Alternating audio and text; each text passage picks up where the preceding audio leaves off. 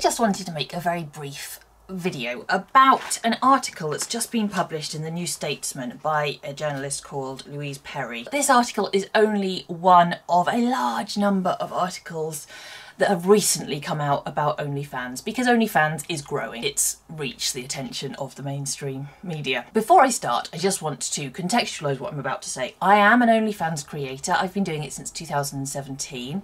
Currently, I'm in the top 2%, and I am earning just coming up to £4,000 a month in profit. So I am one of the more successful creators, but I'm not one of the absolute top of the hierarchy. So I've got a number of issues with this article, and I don't want to be unkind to Louise Perry because I'm a feminist too, but the kind of feminism that makes you write an article that is so damning of a thing that lots of women are doing in the safety of their own homes to make a living, especially during the coronavirus crisis, it feels a little unkind, because I would say that I, as a pro-sex work feminist, would never say, oh, I don't know why some women are poor, they should all just do sex work. Well, I mean, if you're an out-of-work journalist, you should just go and do OnlyFans. You'll make loads of money. It wouldn't be fair of me, because I understand that not all women are me, and some women would feel unbearably compromised. They'd feel as though their privacy were being invaded, and they wouldn't be comfortable sexualising themselves to strangers. When the anti-porn feminists come out and say this kind of stuff, I feel like they're trying to speak for women, and some of us want to do this. So I'm just going to go through some bits of the article that I found particularly remarkable. The first is the title: How OnlyFans Became the Porn Industry's Greatest Lockdown Winner, and at what cost? Well, at what cost? Let's find out. It says, the British-owned tech company OnlyFans, a platform that allows creators, overwhelmingly women, she said, to earn money giving users, overwhelmingly men, subscription access to online content, most of which is pornographic. And most of it probably is pornographic, that's absolutely true. But is it overwhelmingly women? And there are plenty of male creators, and quite a few of them are in the top 10%, because of course there's a massive gay market, as you would expect. I don't know what the percentage is. I would say it would be a majority of the OnlyFans creators are women, but that might be just because that's the market I'm in, so those are the OnlyFans creators I know about. I'm really not sure that we're overwhelmingly women. Successful creators sell not just explicit content, but also the impression of authentic personality. Or they sell their actual authentic personality. I mean, it's quite difficult to sell a fake authentic personality. I'm a classically trained actress, and I would struggle to keep up a fake authentic personality in the long term, making multiple videos a day for my OnlyFans. What I monetize is my actual self.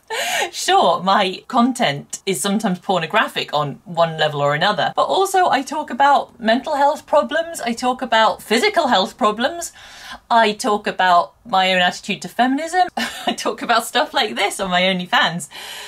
It's really me, and I don't think I'm unusual in that at all, because when you film yourself in your own home doing stuff you like, inevitably what you do is you film you. I mean, saying that is a little bit like hearing someone say that daytime TV presenters sell the impression of authentic personality.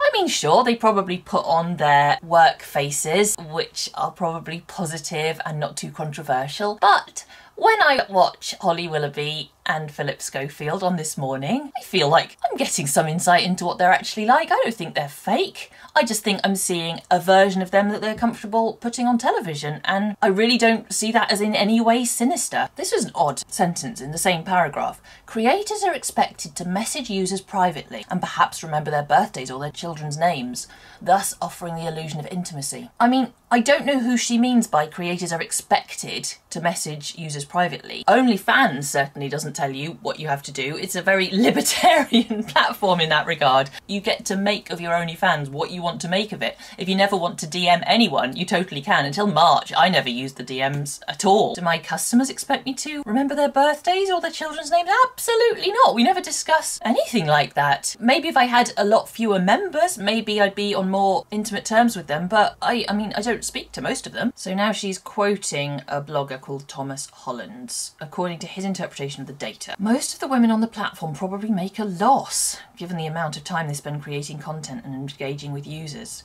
The median creator attracts only 30 subscribers, but she carries just as much risk of public exposure and harassment as her more successful counterparts. That's just nonsense. If you've only got 30 members, you've only got 30 chances of being harassed. I've got 270 members, so I've got 270 chances of being harassed. But I have to say, I've never been harassed by any of them.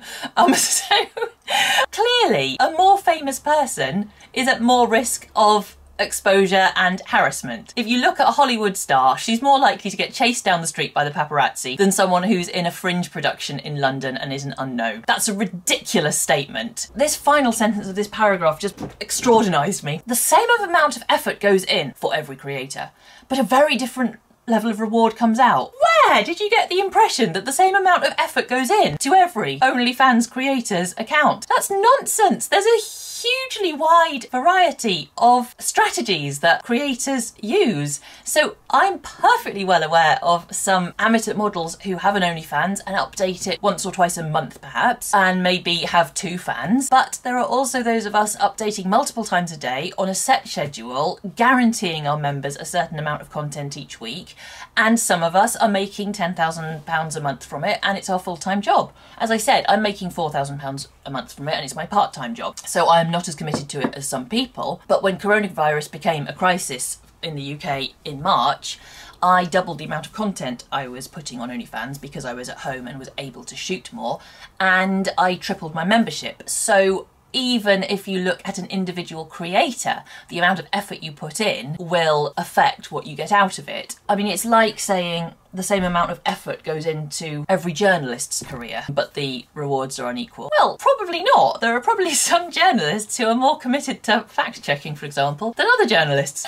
And I imagine that the more committed ones become more successful, just like in, Jesus, any other walk of life. The distribution of income on OnlyFans is highly unequal, with the top 1% of creators making 33% of the money. So Holland finds OnlyFans to be more unequal than South Africa using the Gini index. I mean, every person in South Africa has an equal right to life and rights. Does every OnlyFans creator deserve an equal amount of money? No, they don't, because some people do it as a very, very part-time hobby. Sometimes people do it as a full-time job. So of course there's inequality, but it's not because of corruption, it's because it's a massive platform that people are using in very different ways. If you look at a non-sex industry example, the distribution of income on YouTube is vastly unequal, but it's not because of some terrible social injustice, it's because some people use YouTube to upload content every single day that is highly edited and high quality, and some people use YouTube to put family videos up for the rest of their family to watch once or twice a year. And the fact that one type of YouTuber might be making $20,000 a month and one YouTuber doesn't even get monetized, that's not because there's something wrong with the system, it's because people are using the platform in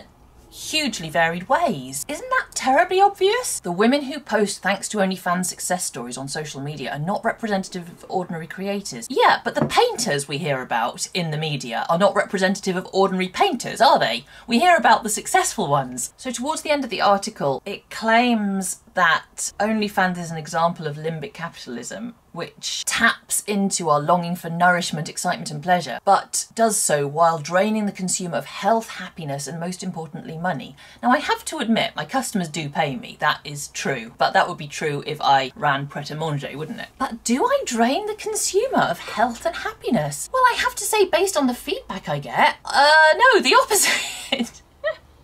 Because this illusion of intimacy that keeps being mentioned, for me at least, and I know perfectly well for some of my fellow creators, it's not an illusion of intimacy, it's actual intimacy. The customers who stick around for long enough, some of them I become very well acquainted with, we become friends, some of them I talk to in real life when no one's being paid. It's not pretend intimacy, it's real intimacy. And I suppose the last thing I'd like to say, because this article completely skips any mention of it, that what happened to me as a professional model when coronavirus happened, as happened to many, many people, I found myself at home and isolated in a way that I'd never been. My job normally involves interacting physically with a lot of people in any given month because I work with different photographers every day. Suddenly I was at home and I was lonely. I've got a lovely husband, but I'm used to meeting lots of people.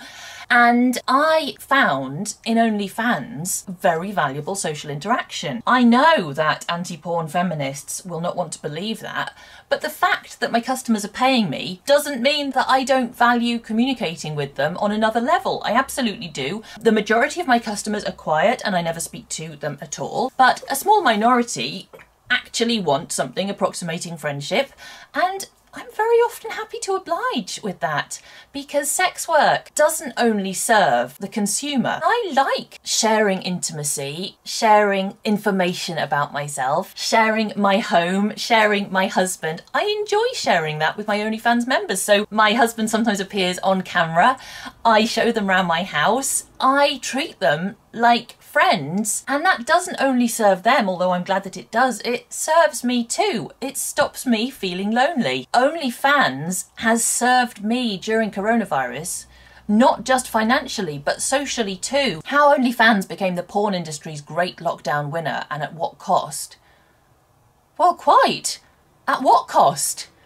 I've got happy customers who are getting to socialise online during a time when we can't socialise so easily in real life. I'm getting to socialise online, and I just would like to say to Louise Perry and every journalist who wants to write stuff like this, please talk to us. We've got a lot of knowledge to share with you about what OnlyFans is like from the inside, and we're more than happy to. Please try to remember that not every woman is you. I know that every woman who's struggling financially can't solve the problem by starting an OnlyFans, so could you perhaps take on board the fact that not every woman would have your personal distaste for sexualizing herself for money and pleasure, because there are lots of sorts of women in this world, and I think if you want to be a decent feminist, you have to at least acknowledge that every woman isn't the same woman. Please.